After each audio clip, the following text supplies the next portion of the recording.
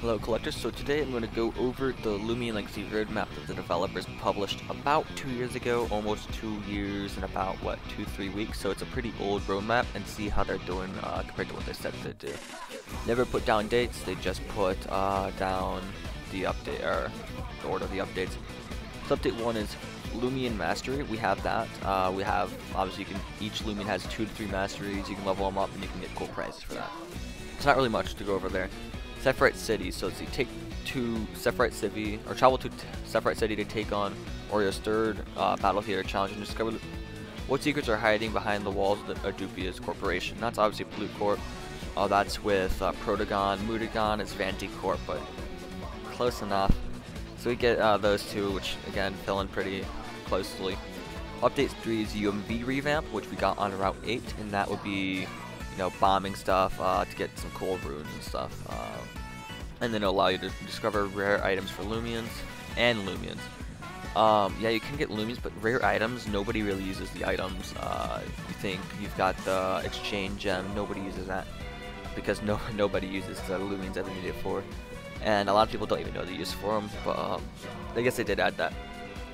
So in Battle Theater 4, that's where we're up to. We haven't got to it yet, but it looks like we will reach that before this thing turns 2 years old, so that means we should get about an update every 6-ish months according to the roadmap. For update 5, though, which will be the one after the new city, that would be a brand new challenging cooperative mini game that takes you and your friends on a new adventure every time you play. Battle wild Loomians, solve puzzles, and navigate mazes, and discover what lies beneath Orio's surface. I assume maybe, maybe not, highly unlikely, but it could be that the maze generation that they tried for the Halloween update is kind of a test, proof of concept, I guess, for update 5. A bit of a crackpot theory there, but it's something I believe could be possible, and if so, then that's obviously a good thing. I just don't think we will get that update until, like, at least 8 months after release.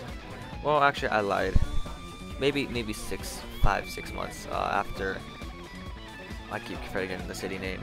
With the new gym releases. That's just a quick review of the roadmap, seeing how the Loomian Legacy devs are doing. They pretty much followed their roadmap to a T, which is pretty good in general to have. But yeah, that's pretty much it. If you guys enjoyed, make sure you guys like, comment, subscribe. See you guys next time. Peace.